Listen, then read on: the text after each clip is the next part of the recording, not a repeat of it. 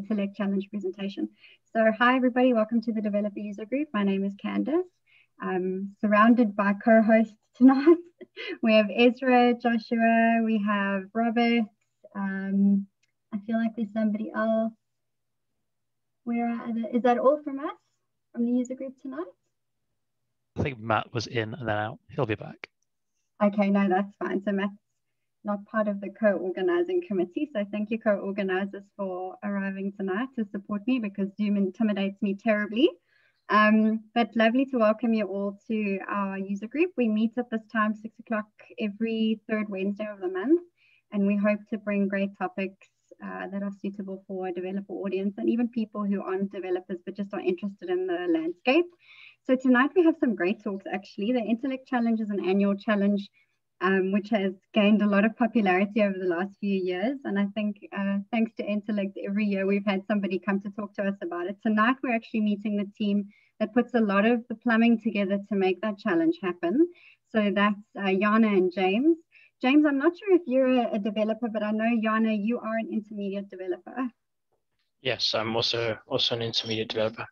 Okay, because your profile tells me you just say random things and make noises and fall off over. Yeah, that's a good summary of myself, yeah. So I'm hoping I'll leave your introductions to both of you as you start your presentation, but very excited to hear about some of the great work that you're doing to make this challenge happen for us every year. So are you two both ready to go? Yeah, I'm ready. Okay, great. So when your presentation's done, we'll be welcoming Matt and John all the way from the UK. So we'll do that introduction as soon as your talk is done. I have a prize, JetBrains license, which James, you and Jana can give away at the end of your talk to whoever you feel has maybe asked you the most creative question or engaged with you in a way that makes your heart sing. So you can be the deciders of who to give that prize away to. So over to you both. Perfect. Thanks so much for the great introduction, Candace. Really appreciate it. So I'm James. My colleague is Jana, and we're both intermediate software engineers at Entelect. I've been working in the challenge for, this is my third year now. This is, I think, Jana, this is Jana's second year in the challenge. Yep. And so, yeah, so we're part of the game engine team in the Entelect Challenge team. So we've got multiple different facets in the team, and we're here to talk to you a little bit about the Entelect Challenge and what it is, what we do here. So this year, the game we're putting forward, the challenge we're putting forward, we've titled Galaxio. And before we dive too deep into it, we're going to kick things off with a little video trailer about it.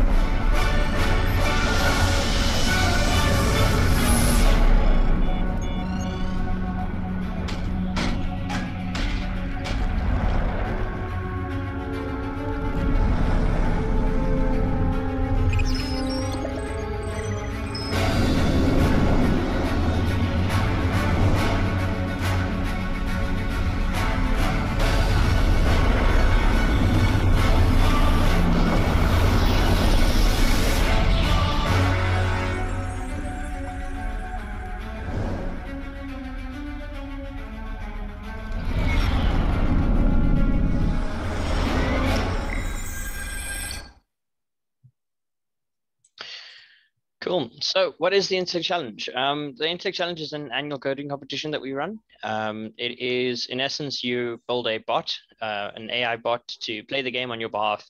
And by doing so, you stand a chance to win great prizes. This is our 10th anniversary challenge. So 10th time the challenge has been run. You have the opportunity to win up to 200,000 Rand in prizes. Typically, it's based on a classic or retro game. This year, because it's our 10th anniversary, we've decided to do something a little bit different, come up with a game of our own, more than base it on something that already exists, and just try to sort of, raise the bar a little bit, do something a little bit extra. The main aim of the challenge, it started out as almost a sort of a recruitment drive, but it's actually morphed into a great community interaction initiative where really we just want to come together and do something cool with our community in the dev space. We also run the University Cup. This will be our 4th time running the University Cup, and it's actually how I first got involved with the challenge. And what we do there is it's a one-day hackathon. We go to the universities, we put out a challenge, we give them a problem statement, much like Google Hashcode if you've participated in that, and they compete amongst themselves in little teams, and the best team wins a bunch of great prizes. So this year, what is the theme? So this year, we've put together a little space flight-based battle royale game where your bot will be in control of a spaceship, and you'll navigate around the map to consume planetary bodies and consume your foes, absorbing their energies, and this allows you to grow. You compete to be the largest, and when you're the largest, you win. So a couple of the core mechanics in our game, we've got some movement mechanics which are quite important, because this year is the first we've done a continuous Cartesian plane, so you can go anywhere you like in this game. So that to facilitate this, we have a forward movement, which you provide the engine with a command of going forward with a heading, and that will start you moving in that direction. Obviously, then you need a way to lift your finger off the key, and so we have the stop command as well. And then we also have the afterburner command, because as I said, you need to grow. And so we have an interesting mechanic is the bigger you are, the slower you move, the smaller you are, the faster you move. So to give the bigger players a better chance of catching up to smaller foes, they have an afterburner which you can toggle on to double your speed at a trade of losing size every time the game engine ticks over. A couple of the obstacles and things that can be found around the map when your bot is playing is asteroid fields. These are complicated places to navigate, and so you have to move slower through them than you normally would. Gas clouds, which slowly sap off your energy of your bot, making it smaller. You've got little food or little planetary bodies around the map, which you can consume, as I said, to get larger. And then you also have wormholes that allow you to navigate around the map nice and effectively. There are more of these obstacles and different mechanics coming as we go through each one of the tournaments. Jana will explain what those are a little bit later. And as we go through those tournaments, we add more and more to the game during those times, so that you can keep improving your bot, keep playing better, and try out new things as well. So then I just want to quickly talk about in terms of how this was actually done. And like I said, for the 10th anniversary, we wanted to do something special. So typically we had anywhere from 2 to 4 players in any given match. And our previous challenges were turn-based. So the engine would tell all the bots what the map looked like in one round, waited for all of them to tell them what their command was, and once it had all the commands from the bots, it would then go and compute the next round. You can think of it almost like chess. This year, we've decided we wanted to go big or go home. So like I said, it's Battle Royale. We want to put a lot of players all together, and that means multiplayer. So in a tournament, you'll play between 7 to 9 bots, depending on how many total submissions we have. And this is all done so the engine can sit and tick away and continue to play the game and recompute the state of the world constantly, but with allowing the bots to provide their commands and what they want to do in the game at any point during the game as well. So you don't have to wait for the engine. You just send a command, much like a real game you or I as us normal humans would play. This is, like I said, a multiplayer game, and how we facilitated that was by using a real-time communication framework called Signal R that's baked into C#.net. And this is a WebSocket implementation and allows us to connect up as many bots as we want and communicate to all of them fairly and effectively across the whole range of it. One of the other main drivers we had for implementing this implementing it in this way was we actually decoupled a lot of our core components and used Signal R to communicate between them as well. And a primary decision there was in previous years, we had to implement the engine in a JVM-based language, and we wanted to remove that limitation. So whoever came next, whoever wanted to be part of the team and implement, if they wanted to bring something cool or some new cool language or some new cool framework, they could bring that to the table and we wouldn't be bound to the JVM. We can implement it in any language that understands WebSockets, which at this point in the world of the web is most of them. So I'm going to hand over to Jana. She's going to talk a little bit more about some of the other cool stuff we're doing on the engine and how you can get started. Hi everyone, it's very nice to speak with all of you. So I'm going to start with our procedural generation. So we generate all the objects on our map, and we use different procedural generations to place these objects on our map. So we have two main structures. So firstly, for our food and wormhole objects, we use a tree-based generation structure, starting with some start points and placing each of the nodes in order based on certain parameters, and then deciding if those placements are valid and continuing so on. This allows us to create a more organic feeling to the placements of these objects around the map, which is important as we don't want to base it too heavily on any side. The second one we have for gas clouds and asteroid fields, we used a reductive node generation strategy. So we place multiple circles in a certain zone and then reduce these circles until we form these organic cloud-like shapes, which simulate the areas that the bots move through for these. So both of these methods use seeds to allow for perfect repeatability of the map, but can't be predicted ahead of time without knowledge of the seeds. As we generate objects, each object we place, we change the seed dynamically. So it's very hard to reverse engineer. We did this to encourage the community to focus on true AI strategies rather than search and pathfinding algorithms, which were quite popular last year. We also need the perfect repeatability in case we need to replay maps, and we don't want to unfairly advantage a certain player if we need to do that. So we also made quite a large change to our infrastructure this year. We actually migrated from Azure to AWS completely. So I'm just going to touch on some of the big components of our new infrastructure. So firstly, our entire infrastructure is source controlled through GitLab. We also use Terraform as an infrastructure as code platform, as this provides us with the ability to provision our infrastructure consistently and quickly. Under the hood, everything is powered with AWS, from our website hosting to our serverless APIs, and all of our workflow orchestration as well. We have chosen a serverless approach in AWS to minimize the cost and also to be able to scale according to the load that we need to handle. And then finally, we use Docker to run all our contestant bots and our game orchestrators.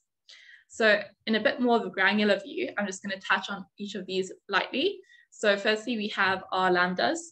Lambda, which is a serverless compute service. So this runs our backend for us. This also enables us to scale our backend instantly to accommodate any size of load on our system. ECR is where we store all the player submission in Dockerized forms. This allows us to pull the submission directly into any match. Then we have Fargate on ECS. Fargate on ECS is a Docker orchestration platform we use to play matches. ECS is really key this year as we have Battle Royale mode. And this allows us to start up to 128 bots at a time, each with 8 GB of RAM and 4 vCPUs per bot. Each of these ECS clusters is created dynamically before the match is started to ensure isolation between matches, as well as increase security between matches. And then it's terminated after each match is completed to not waste any resources. Then we have our DynamoDB. This is the database that stores all of our data for the Entelect Challenge. DynamoDB also provides us with single-digit millisecond performance at any scale, which is important when we're running our matches. We also have the Event Bridge, which is a serverless event bus that enables us to decouple our event-driven backend at scale. We have our SQS. This is a messaging queue service, which enables us to decouple our backend from our in-house built match orchestration service. This queue allows us to schedule over 1,000 matches at once and manage how many of those matches are played at any time. We can also toggle the queue receiver on and off, allowing us to stop playing matches, but without disrupting the matches that we are queuing at the back. We can also toggle this back on without any disruption to the current matches and continue as if nothing happened. We then have our S3 bucket, where we store all of our logs that are produced during the Entelect Challenge matches. S3 also scales with the rest of our services, and that enables us to store the multiple gigabyte logs that we produce during the large single EC matches within seconds after the match is completed. And finally, we have SES, which is used to send emails to all our players about their submissions and also keep them updated with all the player communications. So now I'm going to quickly touch on how to get started with Entelect Challenge. So firstly, you have to visit our website and register as a player. We will post links at the end of this chat to all of these, so don't worry. Once you've registered, you can head to the link displayed above called GitHub registration. So this will take you through the steps I'm going through now, but in more detail, and gives you all the like tips and tricks that you could get stuck on. So firstly, you're going to want to install Git and set your name and config in the name and email in the Git config. You want to install this on your local machine so that you have this up and running for the rest of the innate process. Then you're going to want to create a private GitHub repository for your bot. Once you've done that, you're going to want to generate and enter 2 GitHub secrets. This is also explained in more detail on the GitHub registration page if you're not familiar with this process. Once this is done, you can clone the private repository you created to your local machine and download our starter pack. So our starter pack contains basic bots of 5 supported languages currently. These languages are C++, C#, Java, JavaScript, and Python. So you can choose to compete in any of these languages during the tournaments. And we supply a basic starter bot for people to start tinkering with. Once you have the starter bot, you can download the CI/CD file for the language you have chosen to compete in. And then finally, you can make your first commit and push your bot. I recommend you don't do any significant changes in your first commit, just to make sure that your upload flow is working correctly. Also, if you have any issues at any stage, we do have a forum that we support, and you can post there and we will help you through any bugs or issues you encounter. So how the tournaments work. So we have 3 open tournaments each year. This year, Pulsar Kick, Nova, and Supernova. So during these, you can submit as many times as you want. Once we hit the end date, shown in yellow, we will close submissions and then run a tournament with all the valid bots submitted in that round. During the tournament, bots get ranked based on how they perform in the tournament against other bots. And we have a ranking on which we award prizes, which I'll get to in a second. So you don't have to enter all 3 bots to be able to stand a chance to qualify for our final Hypernova, which we are going to have at Comic-Con Africa at the end of this year. The top 8 players from the 3 will be able to compete in Hypernova, but like I said, you can submit in one tournament, you can submit in all 3, but you have to qualify to get to Hypernova. So the prizes for these tournaments are as follow. First and second tournament, first bot gets a golden ticket. Golden ticket means that you instantly qualify as one of the 8 bots to compete in the final, and that means a guaranteed prize of 10,000. If you don't make golden ticket in the first 2 rounds, you still have a chance to win 2,000, 1,000 rand respectively for second and third. The third tournament, the top 6 bots will all get a golden ticket to the final at Comic-Con. And then the final, we have our prizes. So all 8 players will win a guaranteed 10,000. First prize, of course, walks away with a lot more, with a max prize of 70,000 rand. So hopefully that's enough motivation to get involved. So finally, I just want to say thank you to the team members who make this possible each year. It's a completely voluntary program project that we run. So all this is done in our free time and extra hours and lots of late nights. So just a quick thank you to all the squads that take part. So we've got our cloud squad, we've got our game engine team, our University Cup team, our website and design team, and then finally our project management team. Thank you all for giving us a chance to chat. And then here's the places you can contact us at. We'll put it in the chat as well. And now opening the floor to any questions that there might be.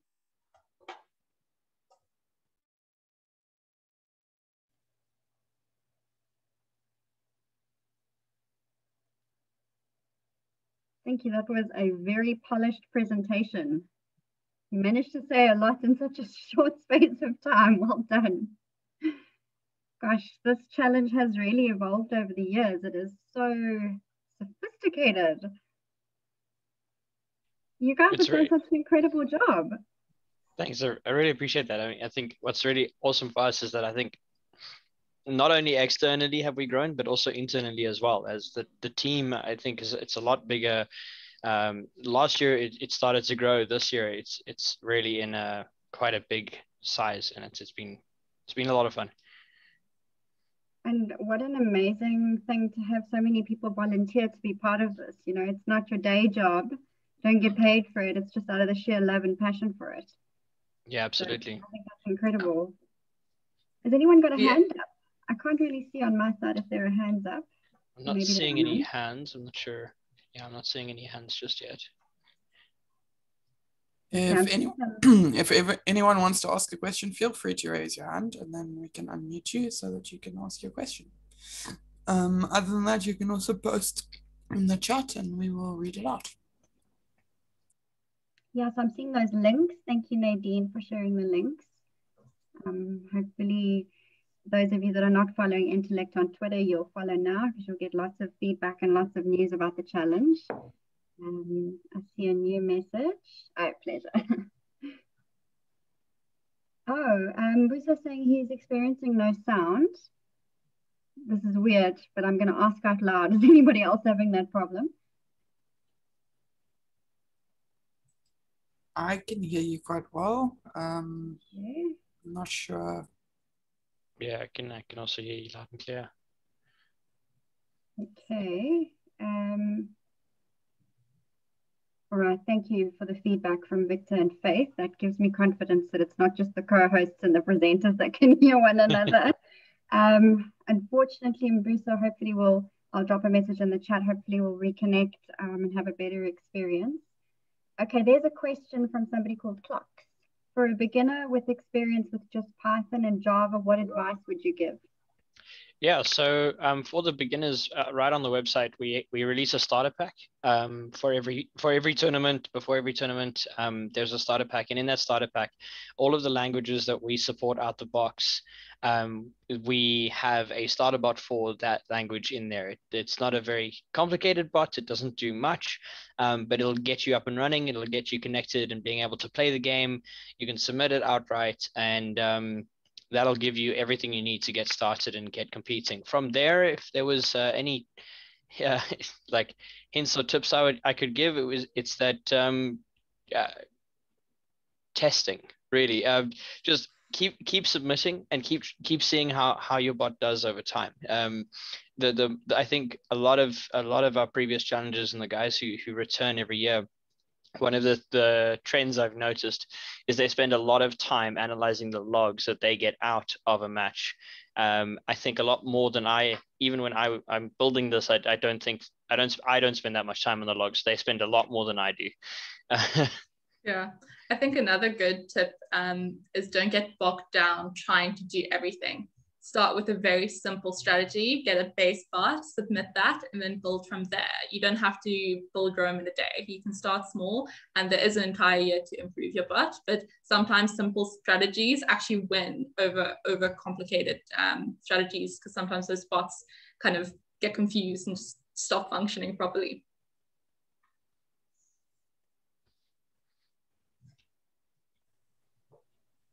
Just checking if anybody else has a question or a comment.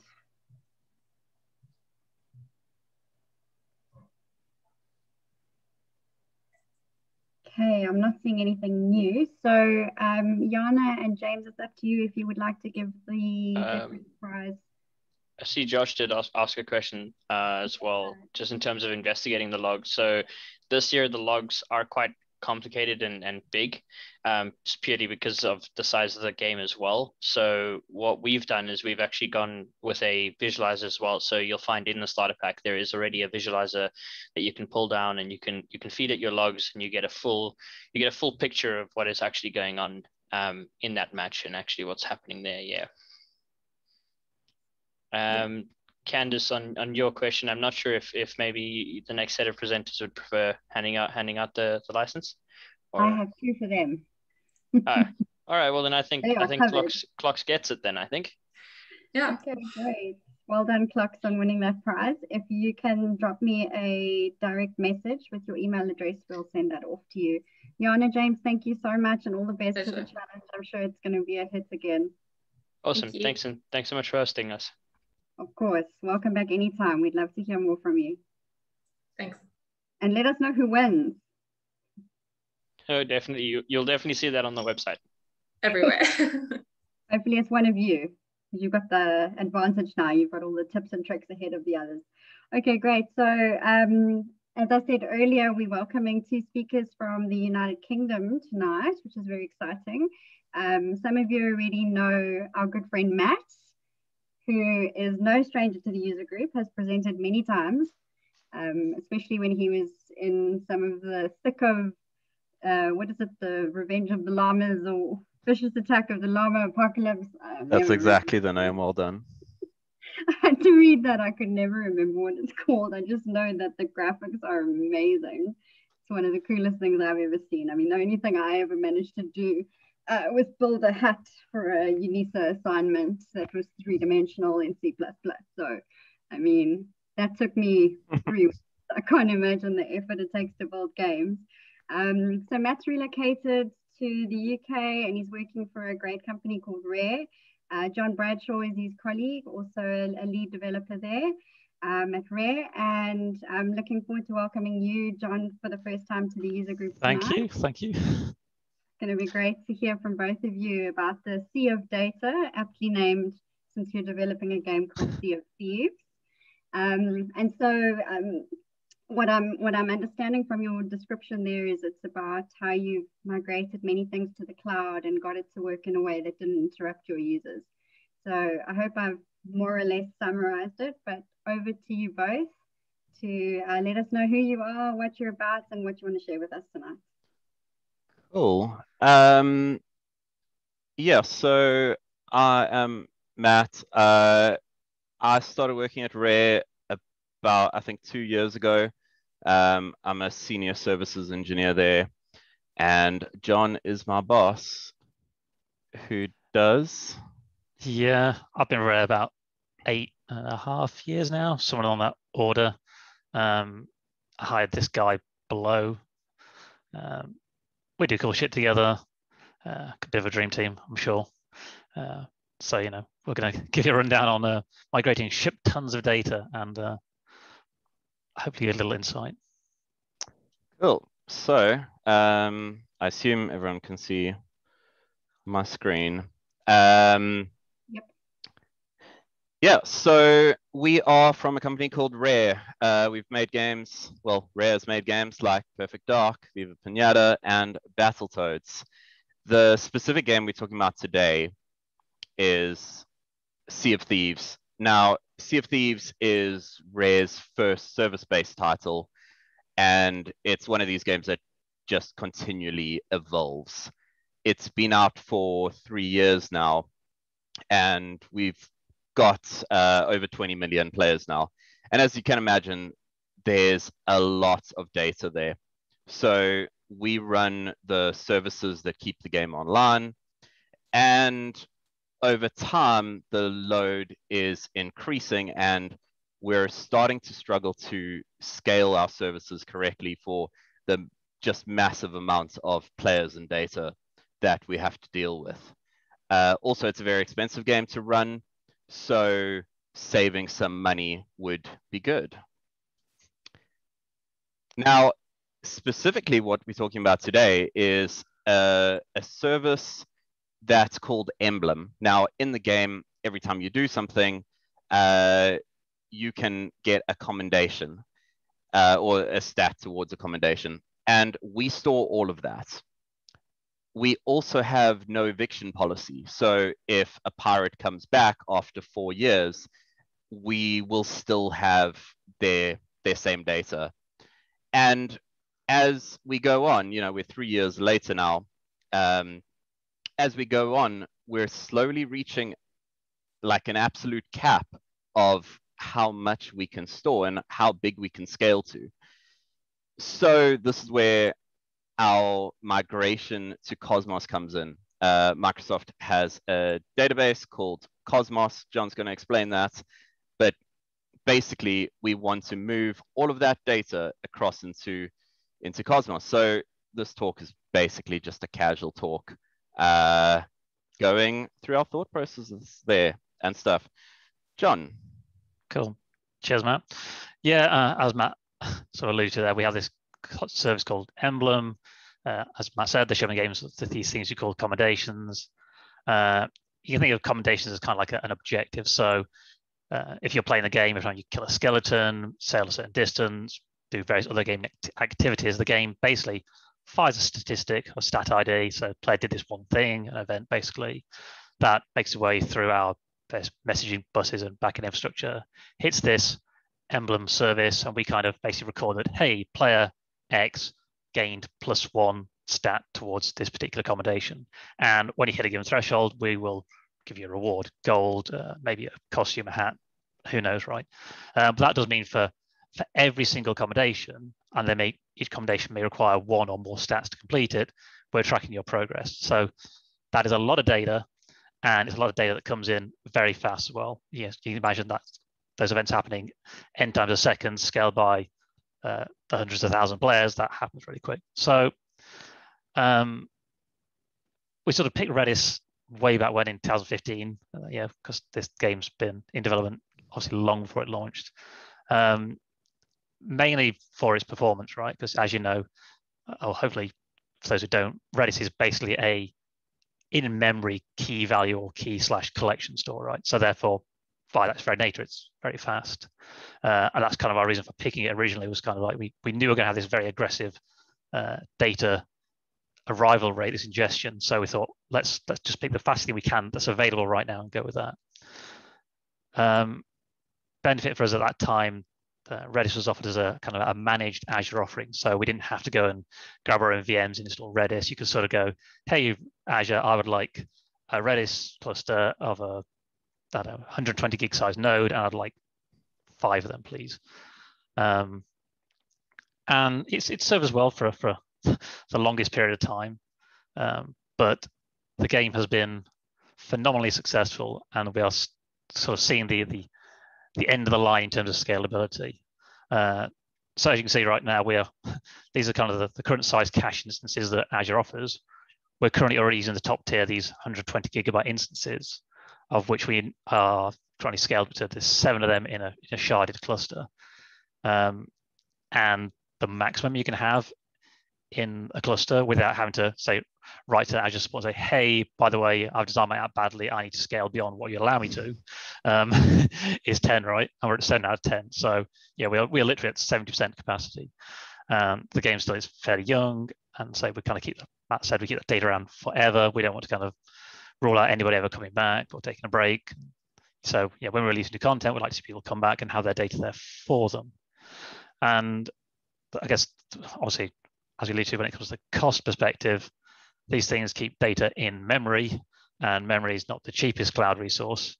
So this just gives you an idea of how much that cluster costs us over a month. We're lucky that our game's got a reasonable budget, but either way, we still have to be careful with our spending, right?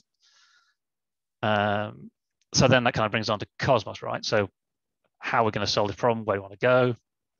Cosmos is sort of Azure's kind of, for want of a better, cloud native world/Cosmos scale document database.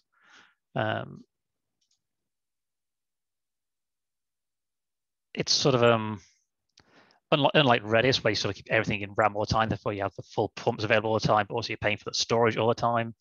The biggest benefit is how Cosmos is sort of priced and scaled, right? So in Cosmos, you pay for how much data throughput you want, basically how many transactions a second, which they call RU units. And then you also pay for your storage as kind of separate cost, right? So those players who aren't playing, we're just paying the storage cost for them rather than paying for the request units, which for users that basically aren't playing. So we only pay for the transactions per second for those who are actually playing the game.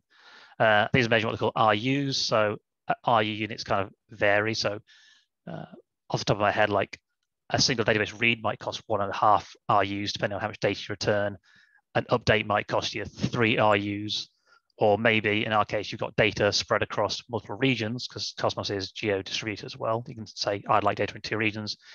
If it only costs you 3, then now it'll cost you 6 RUs to write to 2 regions. So they're kind of our big 2 motivating factors. Again, Cosmos wasn't a thing that even remotely existed back when we started this project. Like, I think Azure Document DB was kind of just on the scene. So we kind of adopted this. It's kind of scalability wise, there's no kind of like capping out at 10 shards. We can sort of keep going forever in theory. And as a bonus, we also get to reduce our cost along the way. I don't think I've forgotten anything about, have I? That's in a nutshell. Yeah. Cool. So I'll let Matt just run you through kind of the problems with actually how we get from A to B. How do we get from Redis to Cosmos? Because there's no simple push button migrate for this. So I'll let Matt run through the challenges we face here. Yeah, so it sounds like an easy problem. You just copy a database or read from one and write to the other.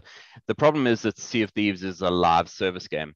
So we have lots of players constantly changing data, and our goal is to have no downtime except for around a 2-hour update window, which is around once a month. So that gives us basically 2 hours to migrate the data, test that all the data is actually there, and deploy any of the new services or everything that we need to do, which is not a lot of time, especially when you have billions of items to migrate. Another very important thing is that we absolutely can't impact the player experience. So a player should just never know that any of this happened. When the game comes back after the update window, things just need to work.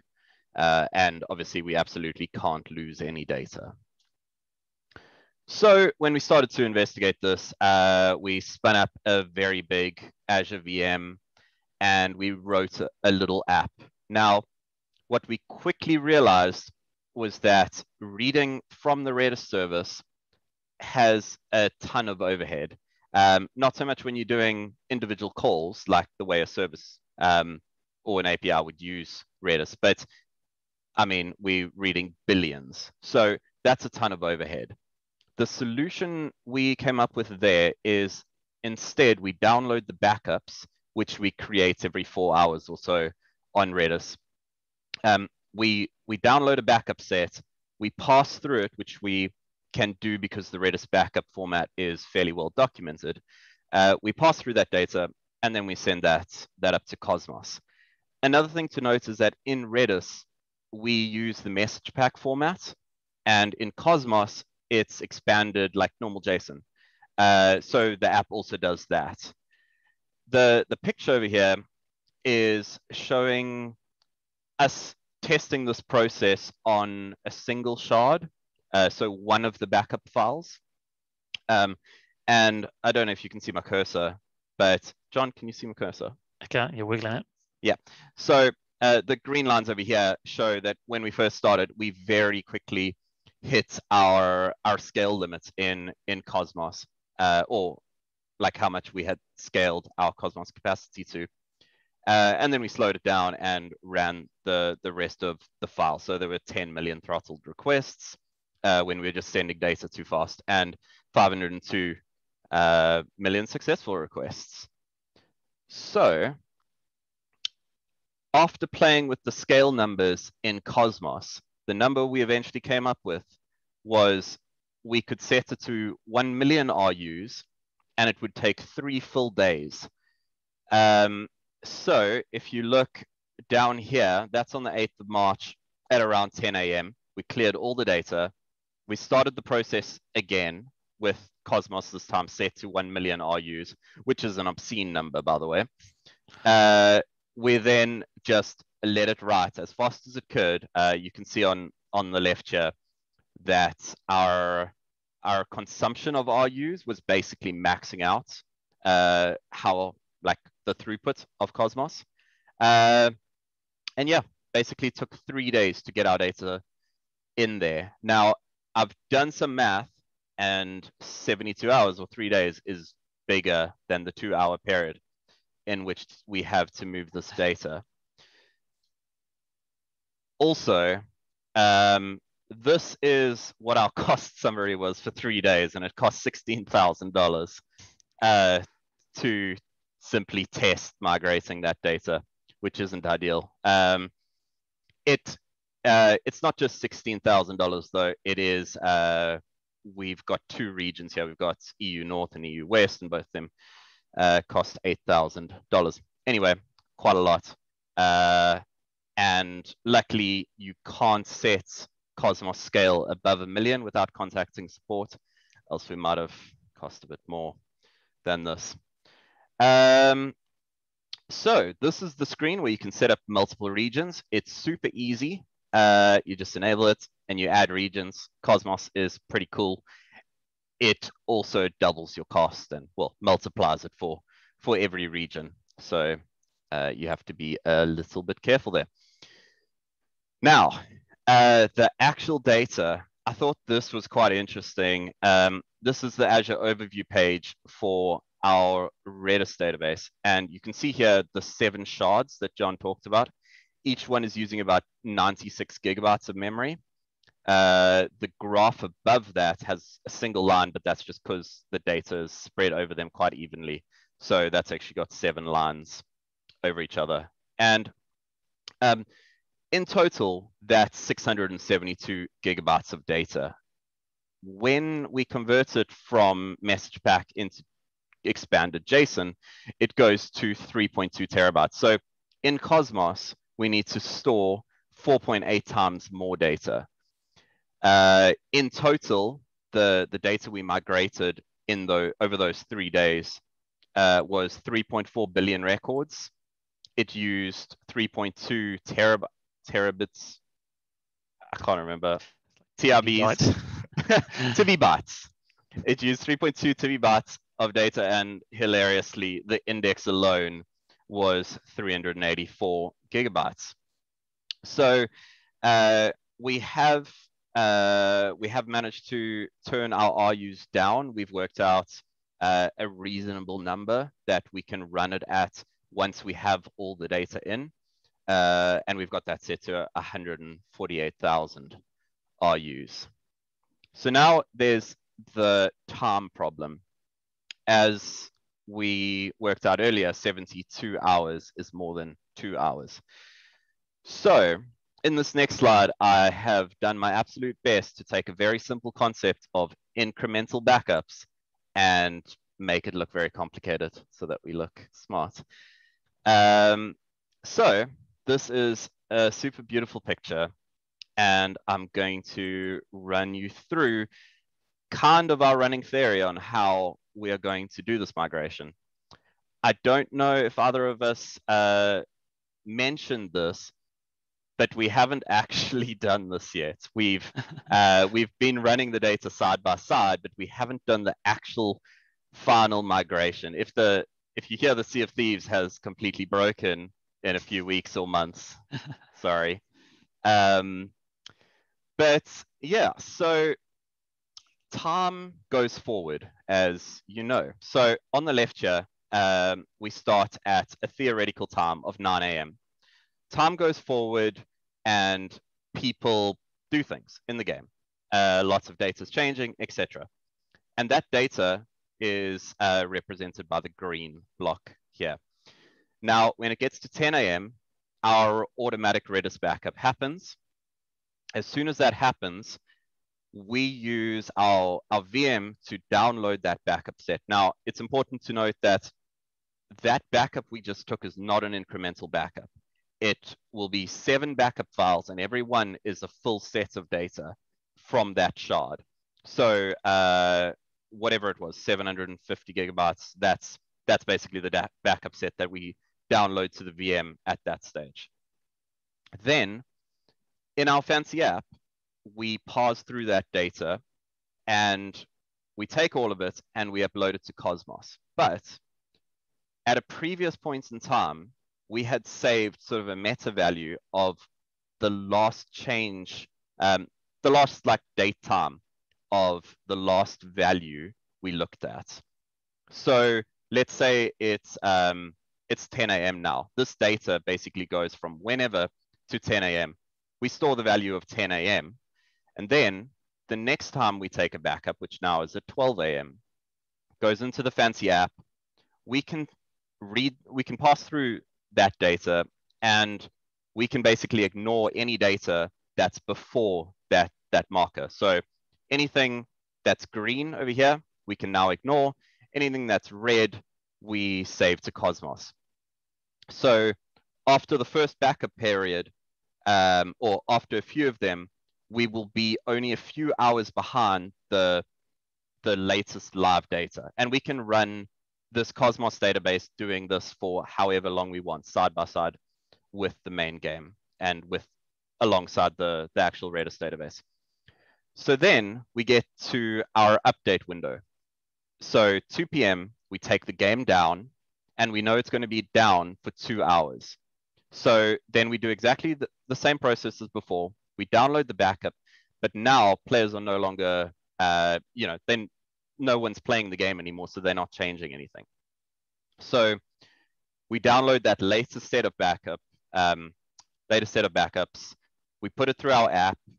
We take the delta of like all the values that have changed in the yellow time period, save it to Cosmos, and that's the migration step over here in the maintenance window. We then will have a new set of services that will be backed by Cosmos instead of Redis.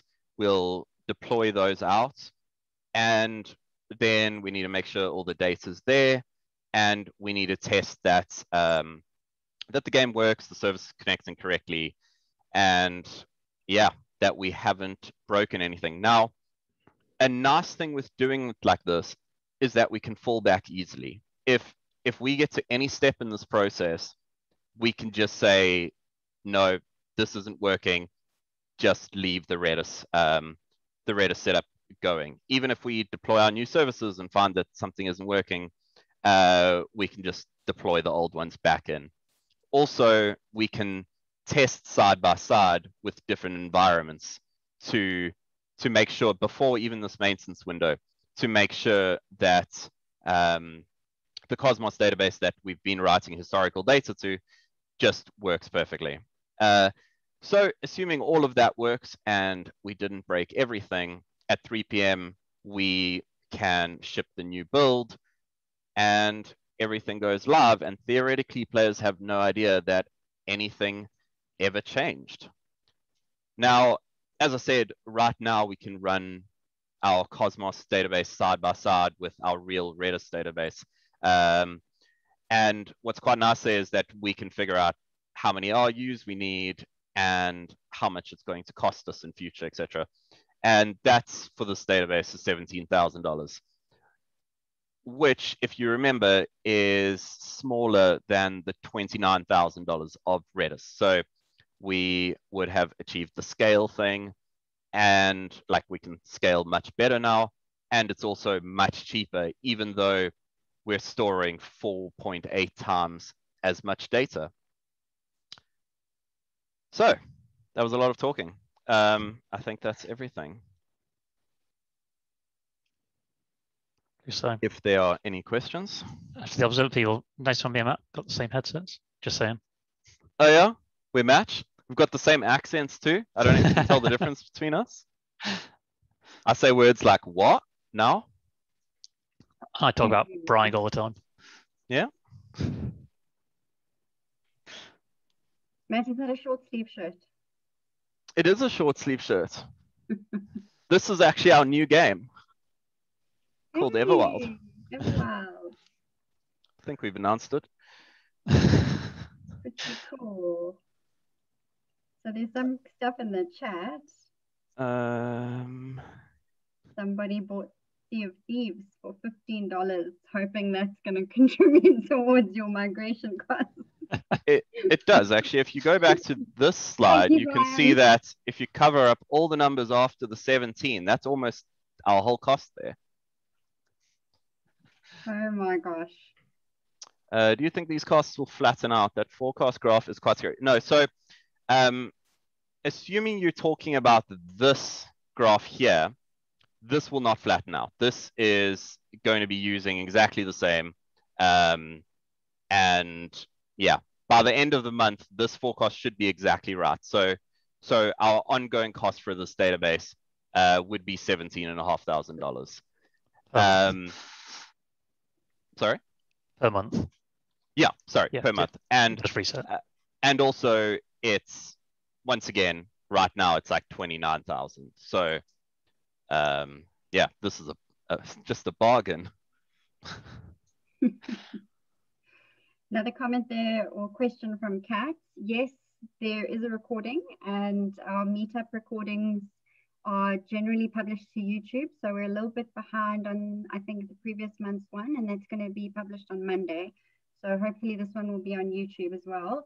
And I'll share our website link at the end of the meetup if anybody wants to go and just find all the links to all the places.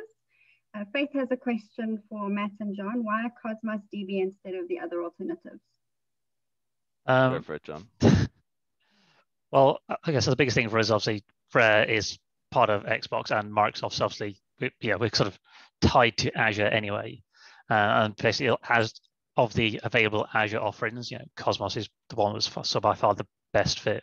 So we're already using Redis. I mean, we could have picked other offerings and stood up VMs and ran them ourselves manually and maintained the infrastructure and then deal with all the backups and so forth ourselves. But we kind of try to lean on the kind of the managed offerings that Azure offers us as much as we can. Because we want to write games and game services and kind of leave the infrastructure and the kind of that stuff to the experts, but to somebody else. So that's kind of why we do that. And like I say, I guess that kind of leads on to the next kind of question, really. Would you ever consider developing the key value DB in-house and housing it in-house? I think as much as I'd love the challenge of doing that, pretty much for the same reasons as why we picked Cosmos, we would not.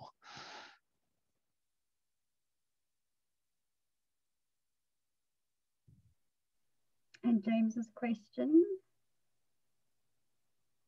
Oh, I can't scroll anymore. So Rob, one of the things I was going to ask is, like, I'm interested if anyone else has any kind of why didn't you do it this way? So, like, is there a particular approach that you would have tried? Yeah. I mean, I can certainly answer Rob's question. We did look at some other approaches that we probably might have worth mentioning, but hey, that's what questions are for, right? This is not the first time we've tried to do this migration, and we have tried another approach previously that we kind of abandoned. We tried to be clear, yeah. I wasn't working here then, so. Oh yeah, sure. Yeah. I got Matt's big brains on it back then. We kind of looked at for a while doing kind of like a online migration and kind of doing it lazily. So we kind of have the service able to talk to Redis and talk to a new Cosmos database side by side, and kind of like, hey, the first time you log in, you don't exist in Cosmos. Let's go and then go to the Redis database and kind of pull you over. But the problem with that is, again, because we have lots of people who just don't play regularly, or somebody churned out, or might not come back. We kind of end in the kind of worst of both worlds, right? Whereby we were still paying for Redis because we're still old players in there. We might come back later, and paying for Cosmos. But we just obviously solved the time problem because we didn't have to sort of lift and shift in one go. But that meant, we still had the worst and the best of both worlds at the same time. So that's kind of one reason we sort of revisited, thought, like, okay, we need to kind of be able to put a line in the sand and say, after this date, there will be no more Redis. I'd certainly love to know what people would do better, because hey, we've not done this yet, right? So yeah, if you guys got better ideas, now's the time. And I can tell Matthew's idea was rubbish, and we'll go do something else.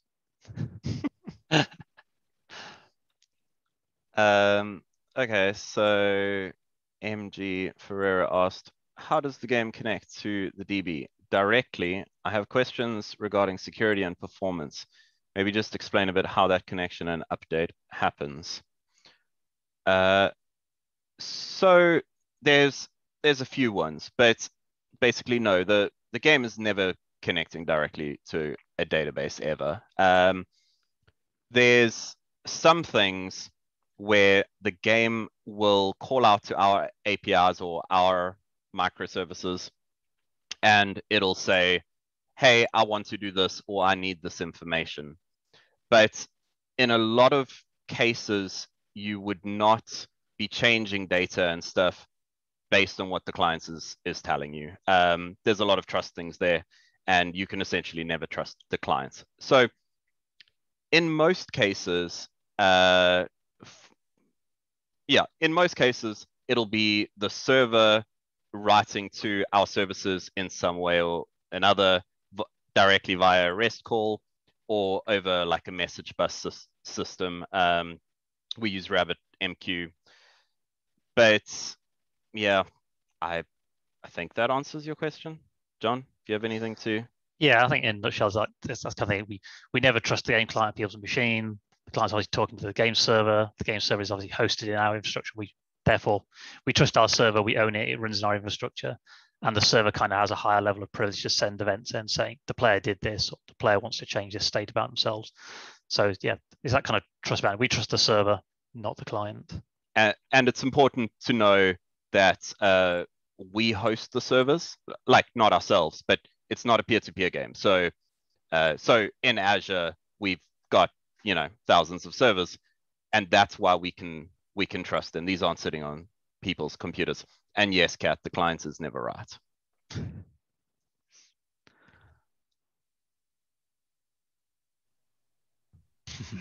Smiley face from Kat. Thank you. Is REST expensive? Is this also, that is expensive also for performance. Ever thought of something else? Yeah, this kind of when we do kind of have this kind of hybrid model, like you're right, making a round trip with a REST call, literally request response, serialize, deserialize can be expensive. So we do kind of have this hybrid model. So the game server still uses JSON, and we do constantly look at the performance of that. And I think one of the teams in the engine right now is looking at writing as a faster JSON serializer. But we kind of use this hybrid approach. So if an event is kind of like a fire and forget, and the client or the server doesn't need an immediate response, then we'll just send it with a message bus, just enqueue it and let it go. We only use kind of the REST, whereby the server needs an immediate acknowledgement that something has happened. So maybe this is a purchase, right? I've purchased something, I need an immediate response to say the purchase was successful, versus firing the statistic to say I killed a skeleton, which will be sent via a message queue. Yeah, look at gRPC. Yeah, that's all viable alternatives.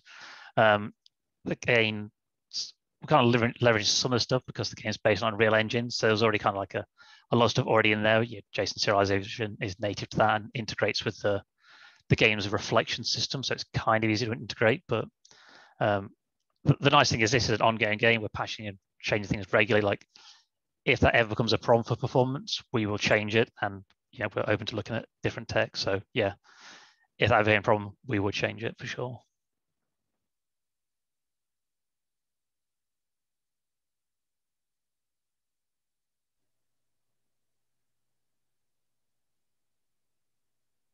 I hope that answers the question. Sorry.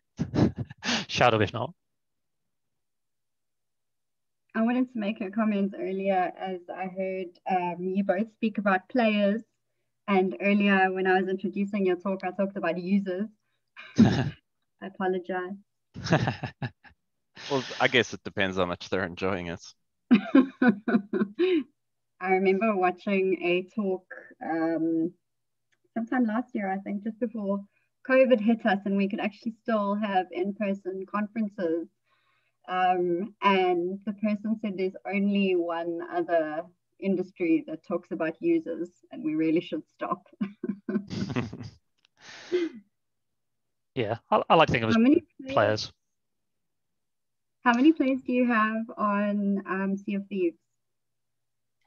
Over 20 million. I think you probably did say that, but I must have missed it with all those, 72 hours and 2 hours math. It got a bit much for me. Yeah, I put a picture. Yeah, there we go.